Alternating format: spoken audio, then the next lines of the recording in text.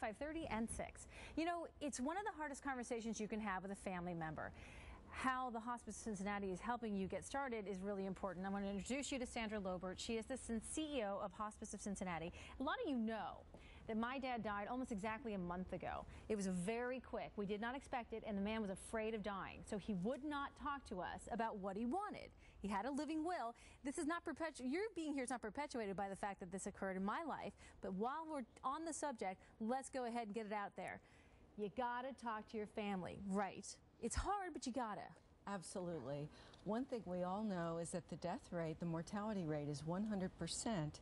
And so often people don't talk to their family members about what's important to them.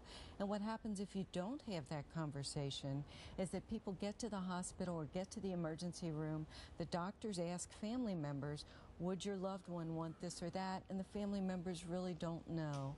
And it really is very stressful for family members. It can lead to depression after the fact.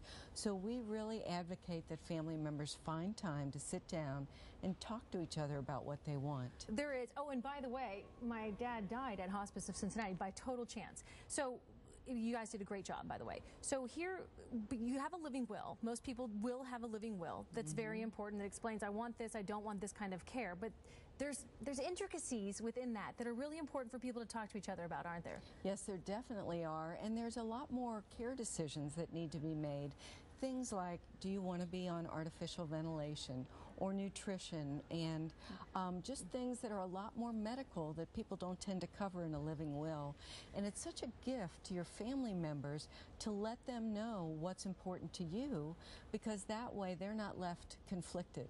Sometimes even within families you get brothers and sisters that have different values or different thoughts about what their loved one might want, and it's so much nicer when it's clear to everybody what's important to the person who's ill. But how do you even start that conversation? For example, in my case, my dad was so afraid of dying, he did not want to talk about it. But you got to start somewhere. So how do you start it? Well, and we have a lot of good information on our website. We have a whole program called Conversations of a Lifetime that gives tips and talking points. And so often you can say something like, Dad, you've done such a great job taking care of me. I want to make sure that I can take care of you and honor your wishes at the end of your life. And often people might say, oh, we don't have to talk about that, I'm going to be fine. And we even offer suggestions on how to come back and say, I know you're going to be fine, but I still really want to understand what's important to you. We have a lot of good information on that. Okay. So we start the conversation. Should we record it? Should we write it down? So let's say there's a family, like I have brothers and sisters who live out of state, so that everybody is aware this is what mom or dad wants. I think that's a great idea. It's a great idea to communicate, even send an email. That's the way we all communicate today, to your brothers and sisters and say, hey, we talked about this.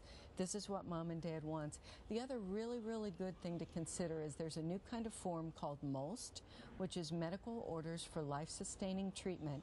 And it's different than a regular advance directive because it's a doctor's order, and it goes through a lot of the different care decisions that you might need to make. And that's really the most specific thing you can do. It's a different kind of advance directive, and that's the best way to really be sure you not only know but understand what some of those decisions involve. So if I can impose on you a couple things, folks. It is so much harder when you're in the process to have to make those decisions when you don't know for sure. So do yourself a favor, whether you're the kid or you're the parent or both, and make these things clear. It's a hard conversation, but important. And I thank you so much for coming in, Sandra. It was a lot of great stuff. Hard to talk about, but certainly important. Thank you so much.